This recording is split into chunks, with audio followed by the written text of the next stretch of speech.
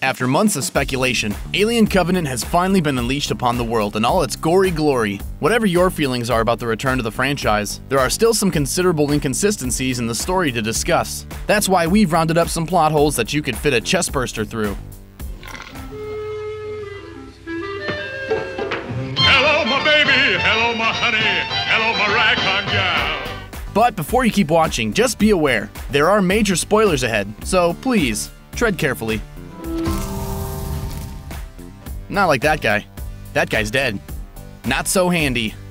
Alien Covenant's big plot twist at the end comes with the reveal that it's actually the nefarious David aboard the ill-fated Covenant, not his kinder synthetic brother Walter. In order for David to effectively fool the surviving crew, he must assume Walter's identity completely, and that includes cutting off his hair, and one of his hands. Walter notably lost his own hand while protecting Daniel's earlier in the film, but something about that doesn't completely add up. When Walter and David duke it out on the surface of the planet, we learn that Walter's been built with self-healing technology, allowing him to recover from being fatally stabbed in the neck. So if he can recover from mortal injuries in minutes, why can't he heal a dismembered limb over the course of the film? Sure, regrowing a hand is probably tough, but so is coming back from the dead.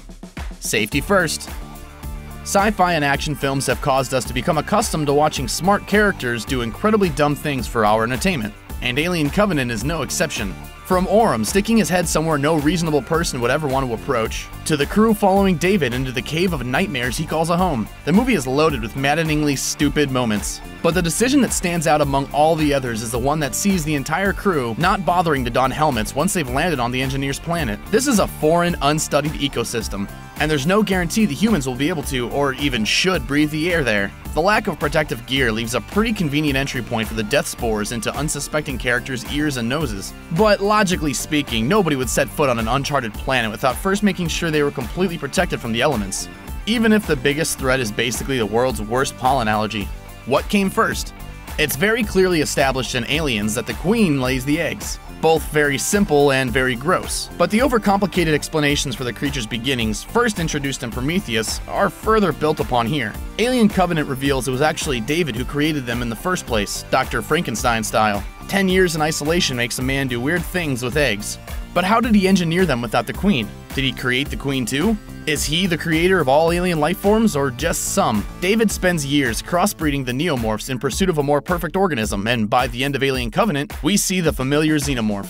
The end result of all that experimentation. But if the events of Alien took place about 20 years later, how did the space jockey ship in that movie end up being filled with eggs? The more we learn about this mythology, the less sense it makes.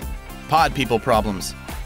The catalyst for Alien Covenant's ongoing nightmare is an energy surge, which forces the ship's crew out of hypersleep early. Unfortunately, not everybody makes it out of their sleep pods in time, and Captain Jacob Branson catches on fire and dies. Well, you're not feeling good?